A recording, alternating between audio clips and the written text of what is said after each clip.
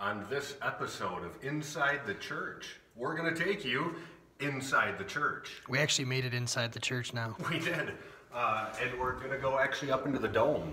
Oh, man. And if we can make it past the trolls, we'll go on top of the dome outside of the church. Do we have permission to do this? I don't know. Did you ask Father? I thought you... Whatever. Let's all right. go. Let's see if we can get all the way up here. This is intense.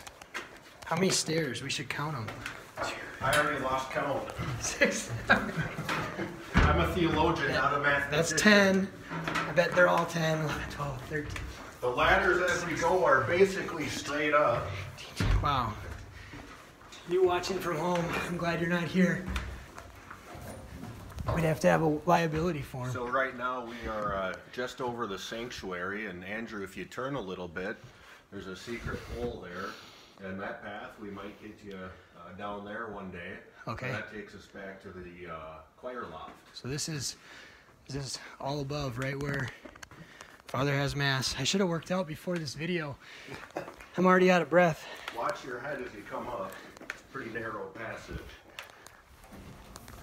Oh.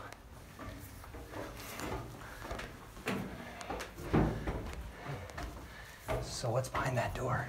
This is the door that'll bring us inside the church.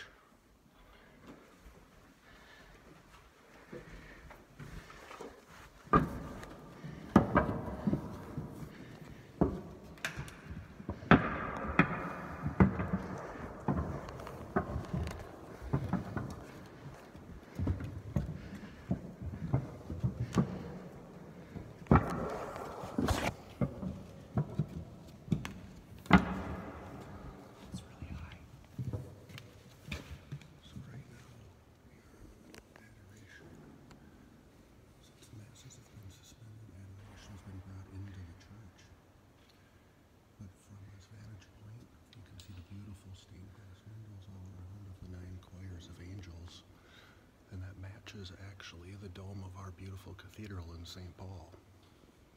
And then obviously up in the top we have the Holy Spirit, and we have the triangle to represent the Trinity, the Holy Spirit descending upon this church.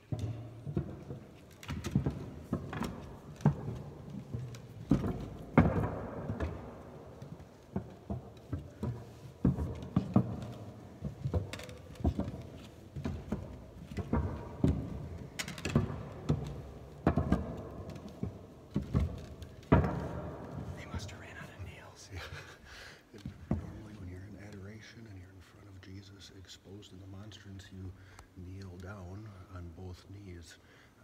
Not real easy to do that up here, so we'll take just a reverent moment out of honor of Jesus.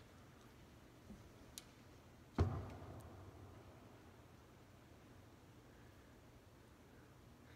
can see the door still open where we came out of. It's really cool up here. We should sell tickets.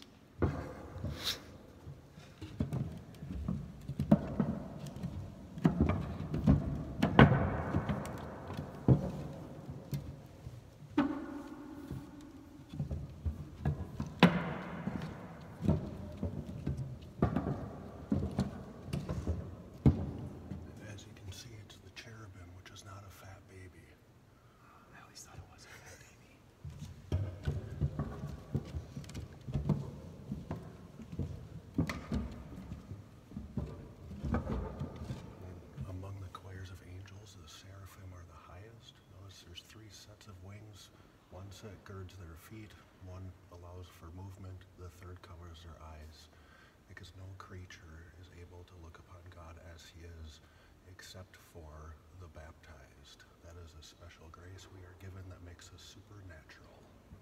That's awesome.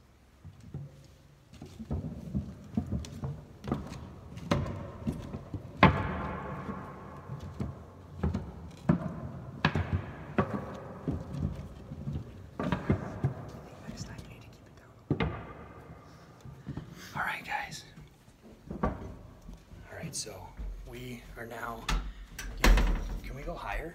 We can. All right, we better do another video.